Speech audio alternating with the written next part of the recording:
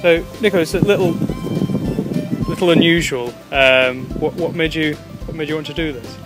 Because a lot of people say I can't train my dog, and any dog can be trained. So I thought, why didn't I train a chicken and prove that all can be trained?